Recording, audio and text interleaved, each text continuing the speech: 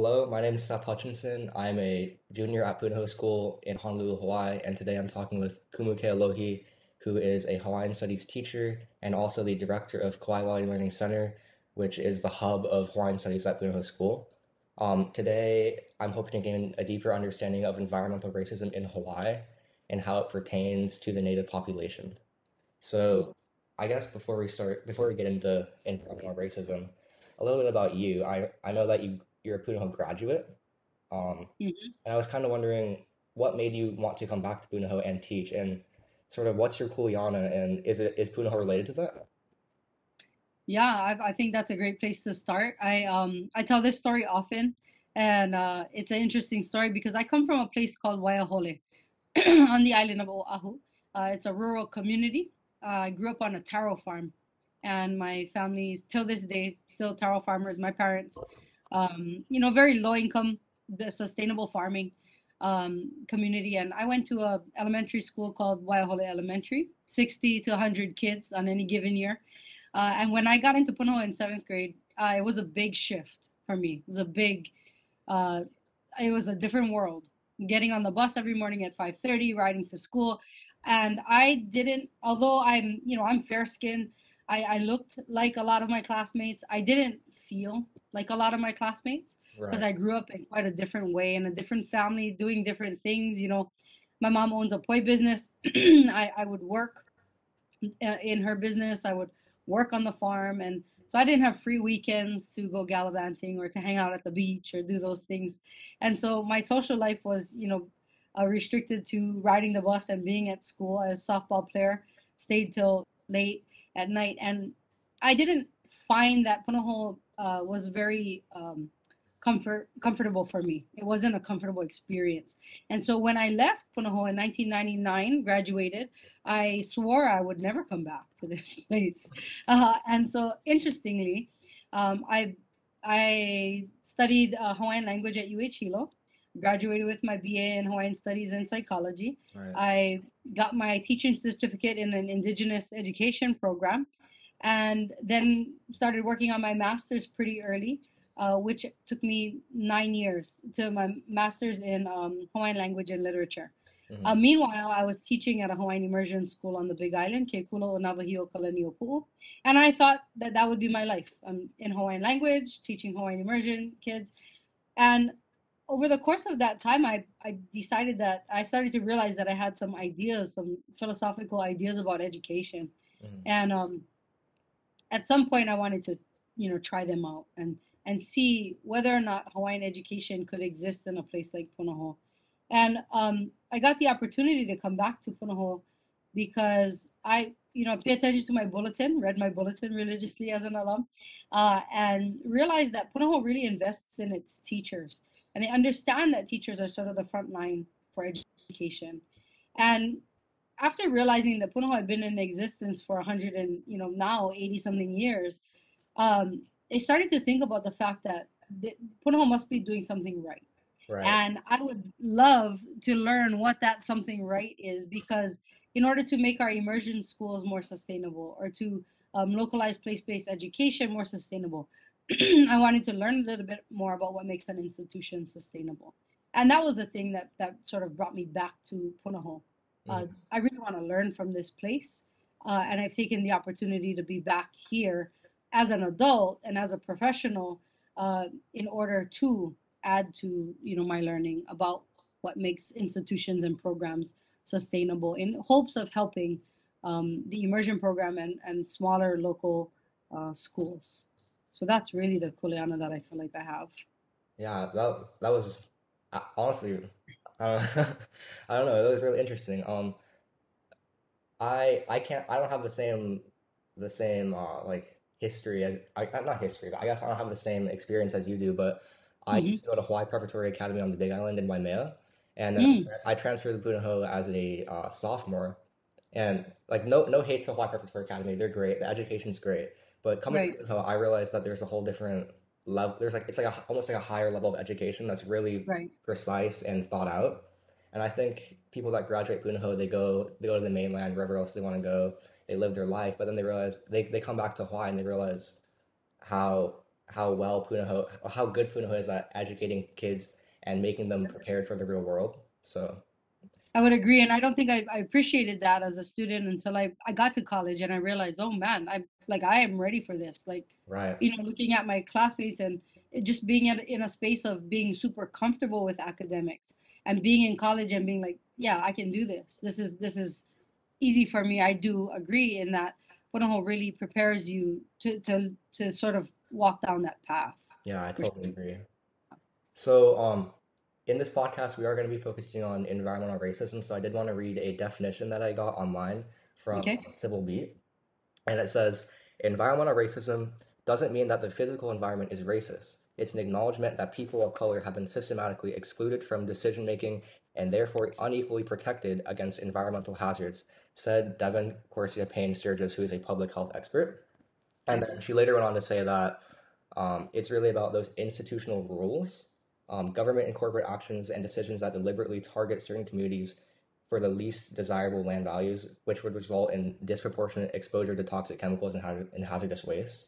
Okay. Do you agree with this definition, or like, is there anything that you want to add?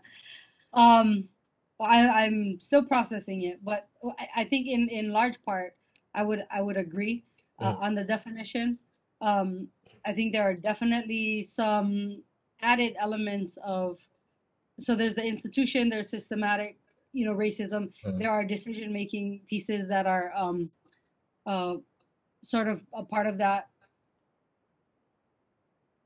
Yeah, I think I would agree. I would think that in Hawaii specifically, that there should be in that definition some sort of acknowledgement of culture and history, and erasure history. Like being taught in schools and curriculum as far as education goes. Yeah. I think there, so that you could get nitpicky and you could figure out all the different contexts in which it exists. But I'm not sure how many of those make it into the definition. But I think by that definition that you're using, it leads us into a lot of different contexts for applying that definition in Hawaii for sure. No, yeah, I totally agree. I think culture is a big part and needs to be looked at more deeply. Also, for people that are listening that might not know any examples of environmental racism, uh, easily the most famous, or not, yeah, I guess famous and like most well known is the Flint, Michigan water crisis that we've all seen in the news. Um, it's a terrible thing, and the people living in Flint, Michigan really had no choice. They just had to endure what happened to their town. So moving more towards uh, like history long ago in Hawaii, could you tell me about basically what it was like to live as a native person here before the white man came, like before this land was colonized? Like, what was the way of life back then? Because I know the land was divided into different districts that were sort of controlled by chiefs. Yeah. If you could give some So insight into that. I give a brief history that I think sets us up to understanding the sort of unique relationship that the native people of Hawaii, the Hawaiians, Mhm. have with this place that needs to be understood in order to sort of contextualize the history and its ramifications. Yeah. So quickly, in terms of a nutshell, the origin story of Hawaii is where we begin. And one of the more widely accepted and believed stories that is the genesis of the Hawaiian people is so before anything existed, this place was a realm of the gods. It was dark. It was chaotic, and you could sort of maybe liken it to like the time of the Big Bang, right? The primordial soup and the chaos of that world. The joining of two sort of primary deities or gods of that time, Wakea and Papa.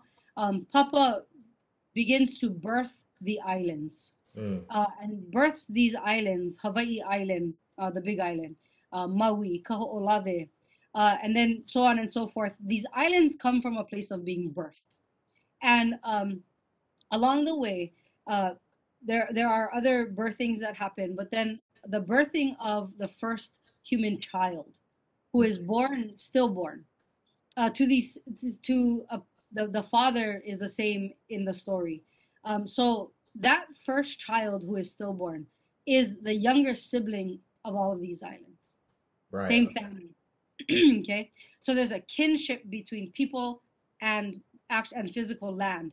That's the first understanding you have to have in order to understand the way that culture develops through time, pre-contact Hawaii. Okay. And so when we understand that there's a kinship there, that first stillborn child is born, then the next child is born. That stillborn child is believed to be planted, buried, and from the place of that birth sprouts the taro plant. Okay, Hmm. so now you have the islands, you have the taro plant, and you have the first living born child, Hmm. who is the sort of the beginning of the Hawaiian people, progenitor of the people of Hawaii. Okay. So now you've got this kinship relationship between the land, between this specific plant, and between the people. Hmm. And so as you move through time, understanding that there's a kinship between these things brings you to understand that the land upon which Hawaiians come to thrive is there's an inextricable relationship. This is not a I take care of it and and it takes care of me just because that's the nature of the world. It's a familial relationship. Hmm. It's about respect and reciprocation, right? But it's the same thing for the taro plant, and the taro plant becomes the main source of food sustenance for the people. It's the most widely grown crop. It's a crop that sustains millions of people, a population that is huge, Hmm. and decimated at foreign contact, Hmm. right? Right. And so understanding that relationship is to understand the agrarian society that Hawaii develops in, and then the relationship between all of those things. Now, when we there's an ali'i system, so just a chiefdom prior to foreign contact, Hmm. where each chiefs ruled different sections of land, and you had chiefdoms that ranged from a chief who managed one ahupua'a or land division of a mountain from the top to the outside into the ocean. All of the resources people lived within their means in that ahupua'a in one land division. They would get all their resources for their house, for their eating, for their fish nets, for their canoes, for everything was supplied by an ahupua'a, and that's where you would Can you reside. can you explain the definition of ahupua'a, please? Yep. So ahu pua'a is basically ahu is a pile of rocks, Okay. sort of built into maybe like an altar, and then pua'a is a pig upon which a pig's head was placed, Right. and they use those ahu pua'a to those are like the demarcations between land divisions. So Okay. when you would be walking along the path and you came upon an ahu pua'a, you would understand you were in someone else's realm or Ah, neighborhood. yeah, And makes sense. as you traverse the island, you would come in and out of all of Mhm. these ahupua'a that were marked by these altars. Right. So Okay. that's where the definition of the word comes to mean the land division itself between these markers. Hmm. Right. I Yeah. see. And they would spread from the top of the mountain, like I said, out into the ocean. It didn't stop at the beach. Hmm. It would go out into the deep ocean because you needed the deep ocean fish and the shallow ocean fish and the shoreline in order to um, subsist. Yeah, for subsistence. Sustain the people. Oh, yeah. So that was the idea. That was the smallest land division that we had, and so those were ruled by different chiefs. Mm. And prior to foreign contact, and prior to King Kamehameha the Great, who a lot of people know about, prior to that, there was a lot of warring and moving of power back and forth between these ahupua'a. Many ahupua'a together would make up districts, which were moku. Okay. And on Oahu itself, we have depending how you divide it, 6 or 7 moku. Mm. So bigger land divisions, and sometimes you had a chief at that level managing those areas. And then you had the mokupuni, which are the islands, and you would have a chief that would rule an island. Prior to foreign contact, you'd mostly have these chiefs who ruled the island were the top, and then they'd fight back and forth between islands to sometimes gain control of different islands, but mostly they were individual island chiefs. At the time of King Kamehameha, the thing that he's known for is the unification of the islands. Hmm. So he goes and he wars with all the different island chiefs, and he basically joins all of the islands of Hawaii under one kingdom. And that's the sort of then he becomes the king, right? Okay. And so it's at Kamehameha the first time that we then get a king, a monarch that manages this entire um, uh, archipelago. And so that's sort of the progression that people are living in that kind of a way, the agrarian society again, fishermen, farmers, bird catchers, kapa makers, which are making clothes. Um, it's a sustainable society. Right. uh, and then foreign influence sort of comes into the picture with Captain Cook's arrival in 1776, 1778, and then subsequent voyages, because he maps out where Hawaii is. Hmm. We have many people, many boats come into Hawaii's waters, bringing with them diseases, bringing with them cattle, bringing with them all kinds of different things, um, and starting the sort of influence of outside influence on Hawaiian society. Right, yeah. I think most people have no idea how complex and intertwined Hawaiian society really was back in the days. And I can totally Hmm. speak on the idea of having a relationship with the land because um, I was born and raised in Houston, Texas, and I moved to the Big Island for eighth grade. And so coming from Texas, there's no cultural connection to the land or anything like that. And I've been pretty blessed where I've been able to travel to other countries and see different cultures and things like that.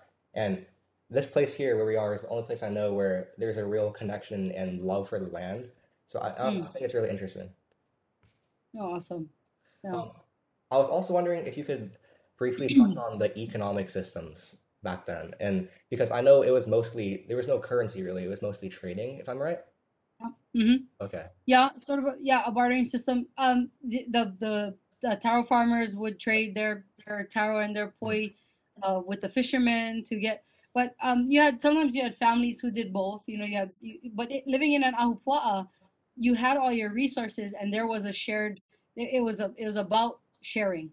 When the fishermen would go out, everyone would go down to the beach. They would get their fish, and they would take whatever they had, whatever trade they had, whatever their thing was. If I was a bird catcher, I might have, some feathers, and I might trade that for, feathers being valuable, trade that. If I was I make a length of kapa or tapa cloth, the cloth for blankets and things like that, I might trade that. If I had, bananas, or if I had an extra pig, or things that people were taking care of, everybody shared in the production and then the trade of goods. Yeah, because I think I remember reading somewhere, uh, tell me if I'm wrong, but I think it was kind of like some of the districts weren't all created equally, and some districts produced items that others did not have, so they would trade and sort of almost like look out for each other in a way. Yeah.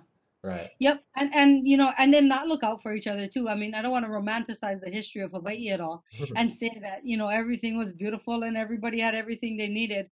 I'm sure there were people who did not have things that they needed. Totally. If you lived in a place like Ka'u on the Big Island, you might have a hard time getting, fresh water.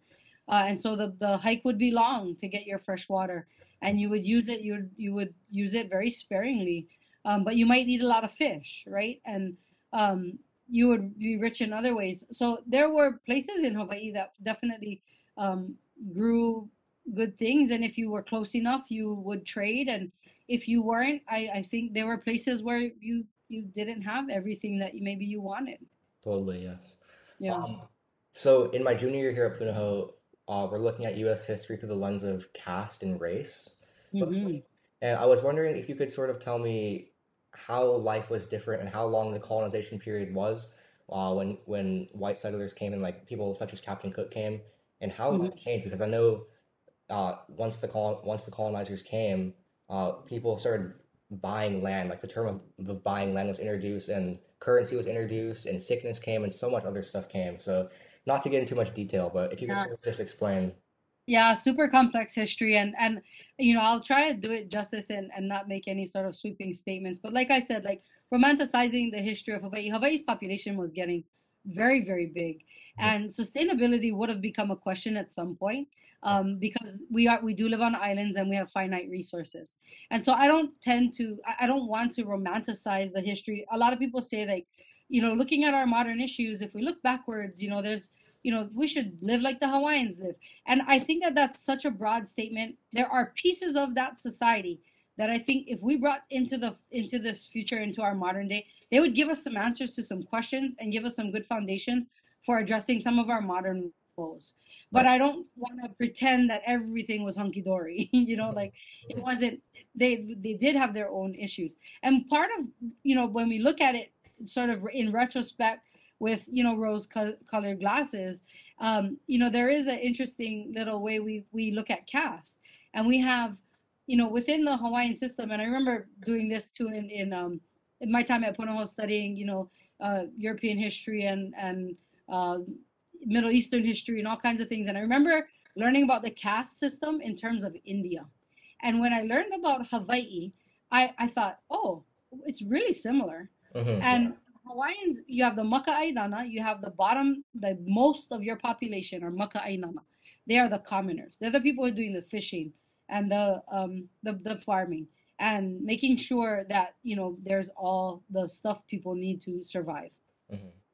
Then you have the warriors or the Koa class, like, and they're sort of a class of their own, because each ali'i had to have their army, Mhm. right? Each ali'i had to have make sure their army was provisioned and that they, were safe. Mhm. Then you had the kahuna, and the kahuna are the priestly class, and they're held in high regard because they're sort of the right hand man to the ali'i, to the chiefs, Right. because they're doing the prophecies, they're reading the signs of the world, they're spiritual advisors, Mhm. they're the ones who are saying, yeah, this is a good day to go to war, nope, this is not a good day to go to war, yes, you should go take over that place right now, no, you should not go do that, right? So they're the advisors, so they have a lot of power. And Okay. then you get up to the ali'i, and that's the chiefly class.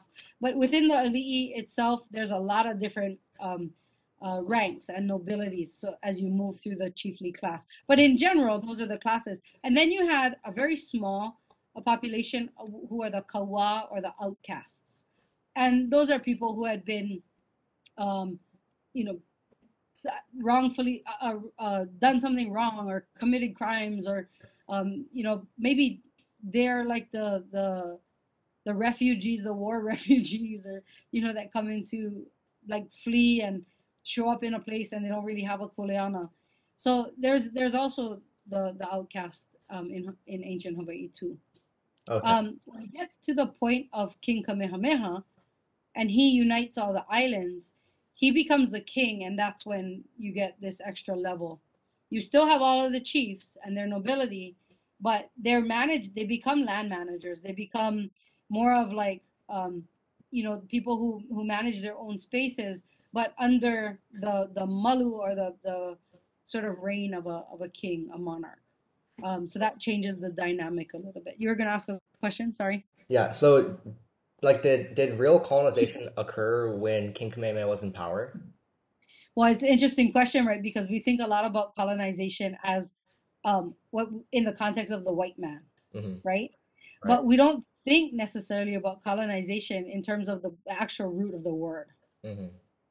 And so I think it would be a controversial statement for me to come out in public and say King Kamehameha was the original colonizer, Right.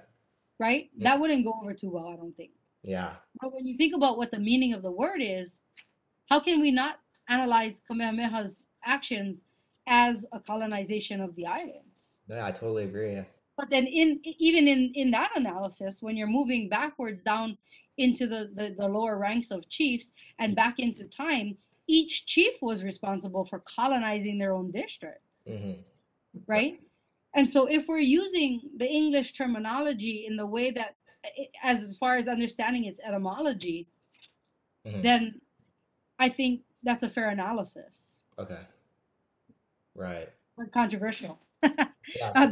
Because of course we know now that colonization comes with a whole lot of baggage that doesn't have to necessarily do with the etymology of the word, more of the baggage it's collected as a rolling stone, you know that's gathering no moss over time. Mm. So that's a different analysis of it. As far as foreign influence is concerned, there, like I said, in 1778, um, uh, Captain Cook comes to Hawaii. His cartographers put Hawaii on the map. When he gets back to England, he's like, people are looking at the maps, and now all kinds of explorers are aiming for Hawaii and trying to find it. Mm. So you've got a lot of traffic in Hawaiian waters through that late part of the 1700s, early part of the 1800s, that's when colonization, the seeds of colonization are planted. So Okay. when you ask me about the duration of time that colonization happens in Hawaii, Hmm. it's a huge, long period of time. Right. And as far as pinpointing it back to a certain event, the furthest back we can go is Captain Cook, Hmm. right? Captain Cook is the initial seed of that event, but Right. he doesn't colonize the Hawaiian Islands, not by a long shot, Hmm. right? He's at the mercy of all of these chiefs, and we know that why? Because they end up killing him. Mm. Yep. He doesn't colonize Hawaii. Right. They kill him because he's overstepping his boundary in Hawaii, and Mm. the chiefdom is still very much alive and well. And so he kind of steps in it himself. But then there's a lot of other people who come here. Vancouver being one of them. Hmm. Vancouver bringing the cattle to Hawaii, giving them as gifts to Kamehameha. Kamehameha placing a taboo on the head of the cattle. Nobody can touch them. They get free reign. And pretty soon they're like all over the place, running amok. And they take over. And you lived in Waimea, the cowboy country of Totally. Hawaii. And they bring in the vaqueros from California to Hmm. teach Hawaiians how to wrangle, cattle because they cannot at some point during Kamehameha the Third's reign, they have to get control of these cows that are taking over places, Hmm. and so the Paniolo culture is born. Okay. So there's all kinds of different. There's a you can trace this colonization and influence Hmm. through lots of different mediums, in Hmm. Hawaii, through transportation, through political ruler, through the evolution and the development of literacy. You can take any thread and you can sort of follow it through the history of time in Hawaii, and you can teach Hawaiian history and evolution of colonization through that, I think. Hmm. But it's not one thing. Now, Kamehameha is on his deathbed in the early 1800s, 1820, 1920. Hmm. And just so happened, the missionaries arrive just after his death. Okay. Now, what happens when a chief dies, and him being the king, this is like, times 100. What happens in that period after the passing of a chief is that all the kapu, all the taboos that guide life and in society in Hawaii Hmm. are laid to rest for a certain period of time, so that people can mourn and people can they don't have to necessarily follow all the rules of society because it's that period of grief. The chief who takes over takes those taboo away, and then at a certain point reinstates the taboo Hmm. to signify that the grieving period is over. Right. What happens in the case of Kamehameha is that there's so much foreign influence that has already happened that the taboos of society are starting to be questioned by some of the commoners, but by some of the chiefs too. Okay. So people who have heavy, heavy taboos, chiefs of high rank, they're like lonely. They're like, geez, man, I want some friends. You Mm. know, probably not that simple, but that sentiment, right? The human sentiment of having such heavy taboo, it's starting to be questioned. So when Liho Liho Kamehameha II opens the period of mourning, what essentially happens is they're in a period of mourning, right? And he doesn't reinstate it right away. Hmm. And so the missionaries arrive, yeah, Yep. in this time of turmoil. And they start talking about this God that they have is who is super great and who is very loving and is a God of peace and a God of love and a God of compassion. And Hawaiians are not stupid. They're like, I like that God. That sounds great. Hmm. And there are people who still want to remain loyal to the old ways, but there are a lot of people who are interested in looking for a new way forward. And what Liho Liho does not do is he does not reinstate the taboos Okay. after the death of his father. He doesn't reinstate, which means then that all of these old taboos sort of get overturned. So, real quick, is it safe to say that when King Kamehameha was on his deathbed, there was a large influx of like missionaries and people that were not native to this land coming to Hawaii? I don't even, I think that there were still explorers, whalers, traders. There was a large number of foreign people in Hawaii at that time. Hmm. But yeah, yes, they were there. There was a presence for sure. Yeah, because I can kind of almost trace that back to like the roots of environmental racism in Hawaii.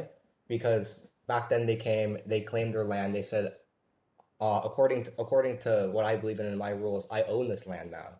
So, Well, okay, so that doesn't happen quite yet, though, at Kamehameha's time, because Kamehameha is still very much in charge. mhm, And when he gives it over, when he passes away and Liho takes it, Liho is still very much in charge. okay. And he's telling what's going on. When the missionaries come, the thing that the missionaries do is that they make friends with the ali'i Hmm. and they teach the ali'i to read and write. They become friends with the ali'i. It's only after Liho Kamehameha III Kaui Keoli, he declares Hawaii a Christian nation, Okay. but he's still very much in charge. Now, what ends up happening is there's all these foreign people in Hawaii. None of them are claiming land. They Okay. are given land, some people are, because of their friendships with the ali'i, Right. like the way that Punahou School comes in to the possession of the Binghams Yeah, and the totally. ABCFM, right? But those are gifts. Hmm. It's not till the Great Mahele that that this whole idea of land ownership in Hawaii changes. Hmm. That then foreign influencers are given the opportunity to obtain land Mm. for themselves that is not a gift from the ali'i. Okay. So a little bit down the road is when that begins to happen. But what so it's so that to me is where one of the big events that happens that changes in terms of environmental racism. Hmm. Because here's what happens. You have a literate nation of about 96 to 98% is the Wow. sort of gesture. Hmm. But people can read. People have been learn how to read, they learn how to write. Hawaiians are like the most literate people in the nation in that time. Okay? But the newspapers don't necessarily make it to Ka'u. The Hmm. newspapers don't necessarily make it to, Upolu Valley. There's a lot of places that the newspapers don't go. So what ends up happening is the Great Mahele, you need to claim your land. Every Hawaiian is given the opportunity to claim the land that Hmm. they have been living on, but they didn't get the memo, Right. right? And then the ones who are in the back country, those are the 2% that they don't know how to read. Right. So it's the uneducated, it's the ones who haven't given up the ones who are still farming, the ones who haven't flocked to the city, who end up landless and therefore poor and then removed and then destitute, Hmm. right? So that's one of the first instances in which this environmental racism has a huge effect on Hawaiians. Right. I Is see. the disposition the displacement from the land that has been genealogically passed down through family and not passed down in ownership, passed down in responsibility in kuleana. Hmm. Kuleana means privilege and responsibility. Right. So kuleana means privilege and responsibility, and because of that, it means that when I'm given a kuleana parcel of land, it means I have a privilege to live there, as long as I take care of my responsibility of making it productive. I see. Okay. Now, when I'm removed from the land and I'm a farmer, what do I do? Where do I go? Yeah, that's you go to less more undesirable places of land. That's kind of the whole idea. Then I don't, I don't know. I mean, that's what we're here. What that's like what we're here to talk about today, basically. Because I mean, if you kind of bring it to modern day, almost there's still many traces of this. An example is uh, on Kauai with the GMO spraying, because that land is zoned to agriculture, and companies like Monsanto came, they can spray whatever pesticides they want. And I remember reading in the news, I think it was the Waimea Middle School, they had to be evacuated because of the Right, pesticide spray right. that was blown over the fields. So Mm-hmm, I mean, there's still lasting effects of environmental racism from way back in those days, and mm-hmm. I think it's really hard to break out of that box.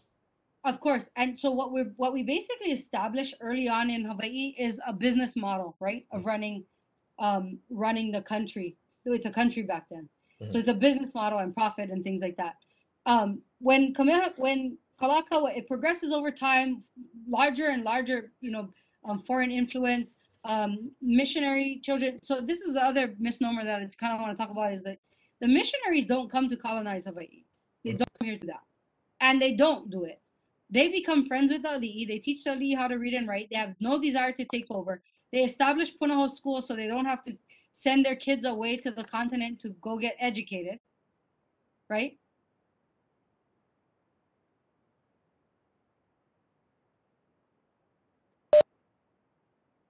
Okay, sorry about that. We had brief technical difficulties, but we're back. If you want to pick up where you left off. Yep. So just sort of addressing the fact that a lot of people blame the missionaries for the colonization of Hawaii, Mhm. and it's an easy place to go back to. It really is. It's super easy to go there and say, yeah, that's the reason. There's the honest to God truth is there's so much foreign influence that happens, for 40 years prior to the arrival of the missionaries that it's hard when you really look at it and understand the history. It's Mhm. inextricable from the influence that's happening, and so the influence though that the missionaries has is a little bit different because they come in and they teach the ali'i to read and write, Mhm. and they become fast friends with the ali'i, and the ali'i come to understand um, what kind of like education, like a formal education, what kind of benefits that would have for their people, and so schools are established and things like that. Meanwhile, the missionaries are still sending their own kids back to the continent to be educated. So Punahou School gets its origins from that, from the missionaries wanting a place here in Hawaii to educate their own children. So they established Punahou School. The kids that stay here and get educated here, those unfortunately become, and they're no longer missionaries, they're not considered missionaries, they're missionary children. They are the ones who go away, get educated, come back to Hawaii, and then take over the government. Mhm. They're businessmen at that time. They're American businessmen, but they're citizens of Hawaii. And so this kind of happens from the inside out. And that's the place where the colonization and our sort of our path, Hawaii's path towards this economic um, sort of uh, society develops. Now we're all about the money and the profit. We're getting into the sugar business, right? We're pro harbor, where leads to territorial state overthrow. All of that is a result of the desire of for business to thrive in Hawaii and for these businessmen to be able to make a lot of money I here see. in Hawaii. Okay. And so all of those it's sort of that route that takes us into this world of business. Now, when we're talking about environmental racism, this is where because the displacement of Hawaiians Mhm. through the Great Mahele is one thing, right? And then over time, what we have is that this displacement of Hawaiians reaches into the far corners of Hawaii for different ways. Now, one of the residual modern issues that we're looking at is the fact that it is houselessness, right? Mhm. And poverty levels. Totally. But it also is um, the sickness, the rates of sickness, diabetes and cancer and all this kind of stuff that Hawaiians, and then incarceration. I see. All of these issues, in my opinion, are a result of this environmental racism. Mhm.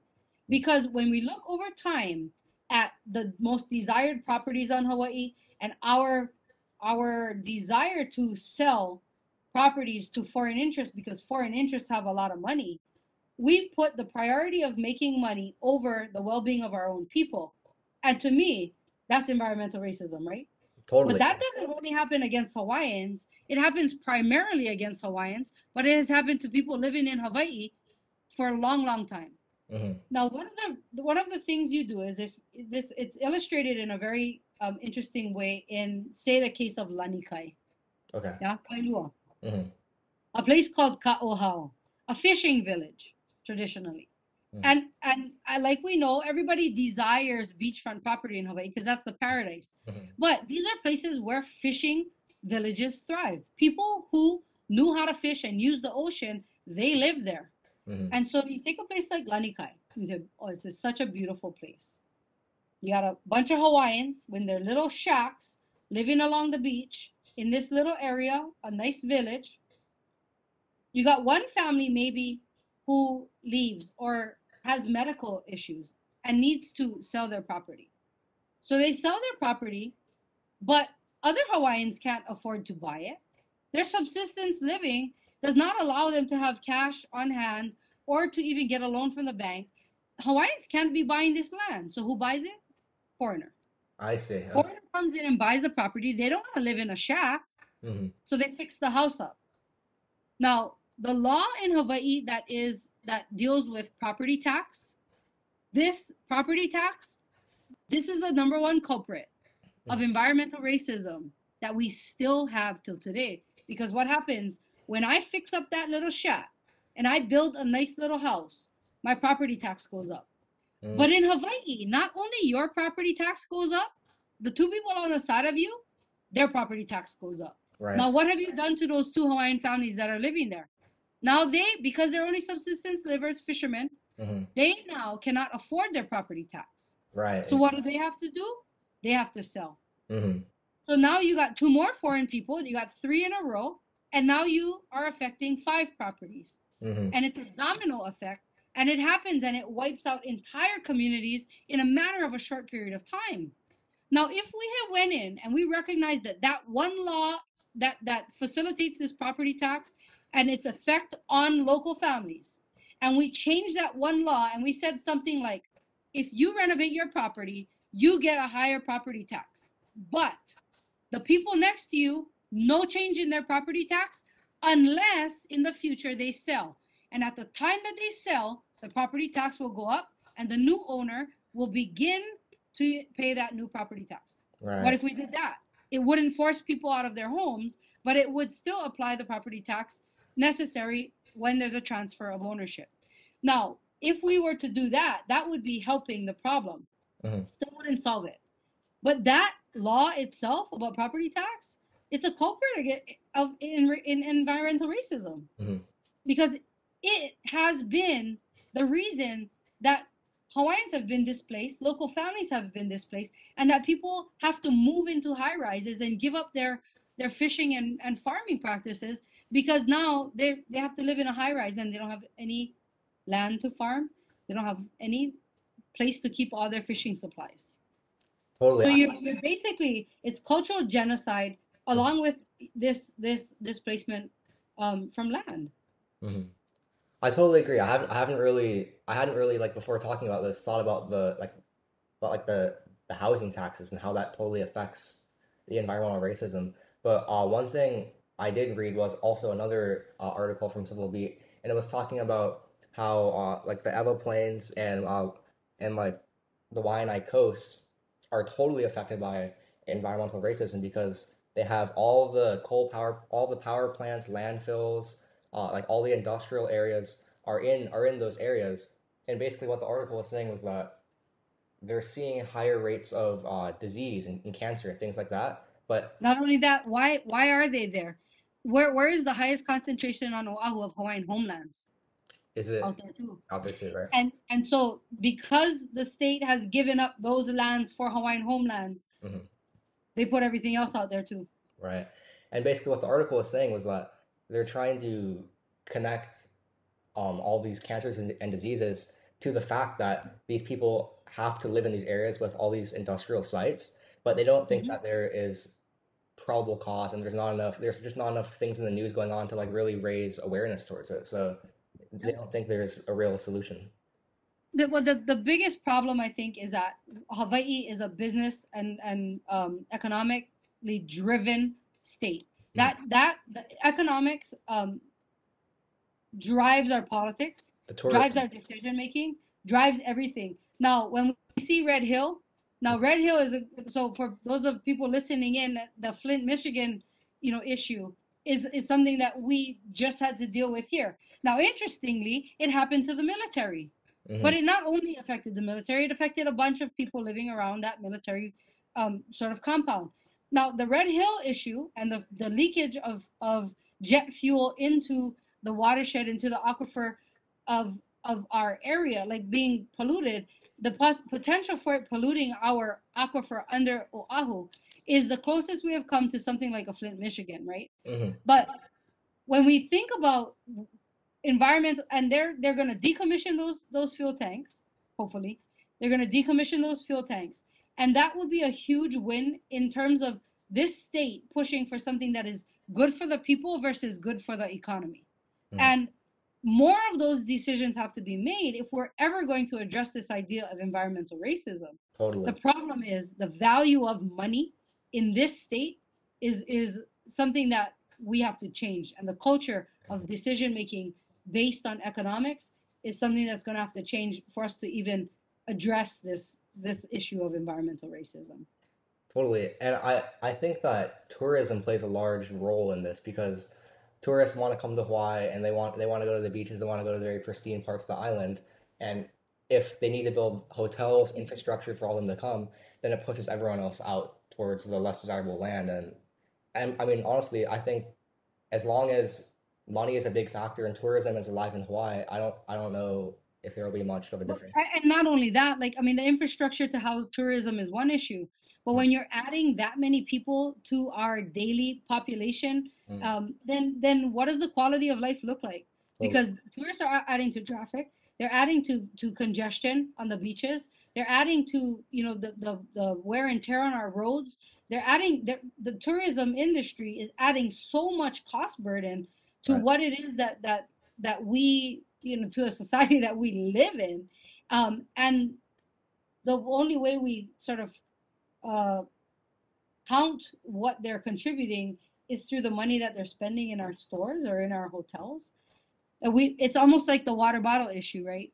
The cost of producing a water bottle, there's so much hidden cost to Mm, being able to produce that one bottle of water that when we say, oh, it only costs $1, it's the cheapest option, we're putting the cheapest economic option up above all the other environmental costs that we have to be patient with to get that bottle of water.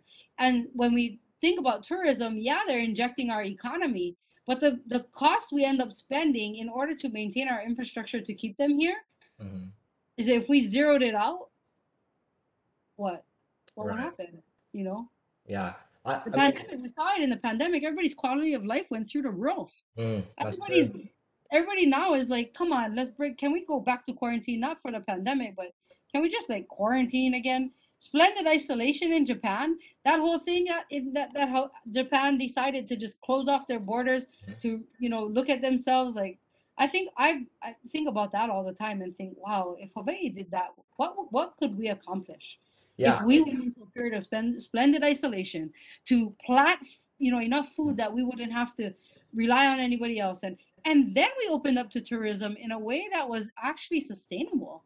So mhm. many people per year, so many people per month, certain kinds of activities. You want to come to Hawaii? Let us tell you what you should see. Right. This is not a free for all. Yeah, I mean, I have a brother that lives in Tokyo, and we wanted to go visit him, but obviously the borders were closed. But he was like, "Oh, it's great here because it's just so much more relaxed, and it's just like a better way of life." But I mean, going back to talking about tourism, since the idea of like money is such a big thing here, I think we're kind of just like a negative loop almost because even though people don't like tourism here because it causes environmental racism and pushes people towards undesirable land, they have to it it like tourism creates jobs and it can sustain people's families. So it's really Mm-hmm. a complicated idea, I think. And on top of that, it's construction, right? Hmm. Construction too. You want to talk about affordable housing? People, this whole idea of affordable housing and developing land to create affordable housing, that's a negative loop too. It's like, wait, at some point, it doesn't. Ah, This doesn't play out well. but This we're so doesn't far. actually make sense. Mhm. Yeah, we're so far gone in that direction where I don't think we can come back. So we just have to keep going with it. But Hmm. I do think that we are running out of time a little bit. Yeah. So for my for my final question, I just wanted to ask, um, what can the average person do like how can the average person mitigate environmental racism and like are there any like services or programs going on that are trying to restore the land back to how it was? Yeah. I mean, yes, I think there are a lot of nonprofits. There's a lot of people doing a lot of good work. I think, one of the we have a refugee crisis too. We have a lot of Micronesians here in Hawaii who have come because of the idea that America went over there and bombed Micronesia with nuclear bombs and have displaced a lot of people. And so that's a whole nother issue of environmental racism that we're dealing with, and we're having to deal with other people's, other places, sort of issues of environmental racism too. So Totally. there are a lot of levels that this issue can is affecting our society, and a lot of ways then for us to get involved. So getting involved with helping underserved populations in any capacity is a win. But helping and serving in ways that those communities need us to help and serve, and not necessarily overlaying, like checking our own privilege and bias. And it's not just, white people, it's privilege and knowing, understanding, I think, our own privilege individually and our own biases individually first helps us to walk a little bit more carefully through the world and to make sure that we are paying attention to all of the different ways in which environmental racism are affecting our world. And no, not one person can solve all the issues, but if we are educated around about this issue, and if we are understanding of our own sort of context, then I think we will find ways and keep our eyes open for ways to help address these issues, whether it's in decision making, in the bills that we support, the people we vote into office who are going to speak for us. Being educated about all of these different issues and making sure we as individuals hold people's feet to the fire. For people whose koleana it is to address and make Hawaii a better place for us to live, like let's demand that from them. And in our own jobs and in our own work, let's demand that from ourselves. And I Mm. think that that's the way we start. Yep, I completely agree with you. I think that the only way to create real change is to create publicity, and then real change will come with education, I think, and then also taking a look at the legal system and the zoning systems Mm-hmm. and making a Whole change in other, that. yep. Yeah. Whole other But can of worms. Yeah. I really appreciate you being able to talk with me and give me some insight about this because I think most people have no idea how complex it is, and people just don't even know the history of our land. So I think Mm-hmm. it's really great to learn. Yeah. Thank you, Seth, for having me, for letting me just kind of talk through a bunch of these ideas, and yeah, awesome work you're doing. Thank you. Thank you.